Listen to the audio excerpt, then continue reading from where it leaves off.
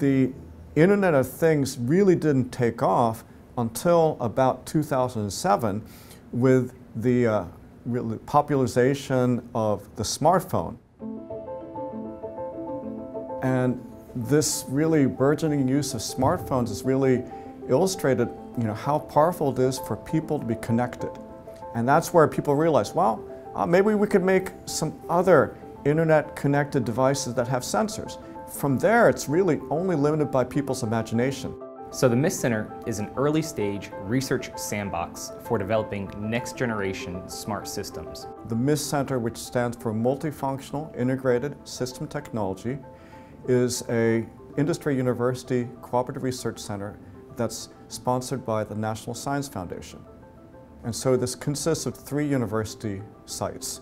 The University of Florida, which is the lead site, University of Central Florida, and the University of Virginia. The nice thing about the center is we are what's so-called a scalable models. If a company has specific interest, we can go to different colleges to find out the talents.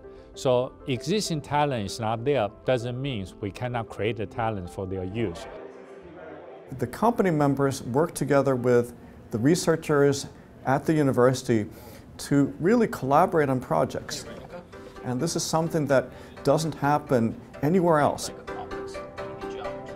You're getting not just electrical engineering students together, but you're also getting mechanical, you're getting chemical, you're getting this whole range of student experiences coming together and looking at problems from very different perspectives.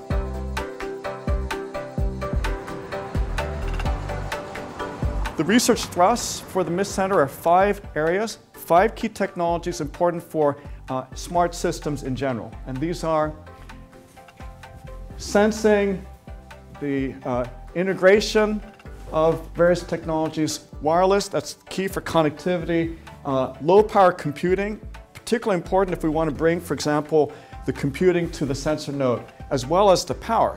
There's this huge activation cost required to take something from an idea all the way to market. So the MIST Center's place is that we help spin that idea up into something that is a little bit more tangible. The MIST Center is really in this position of trying to bring together our university technology push people and our industry members who know the market pulls. So we have this kind of twice-a-year meeting where the students, the faculty, NSF, and the Industrial Advisory Board meet together. It's a very fertile ground for people from government, industry, and academia to come together and exchange ideas.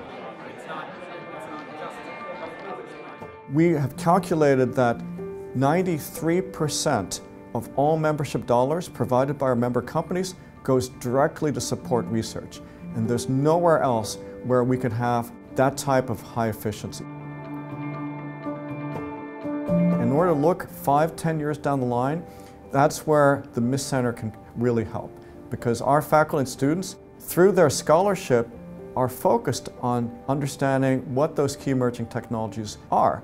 And so it really allows 2 groups who have different time frames to get together and benefit each other.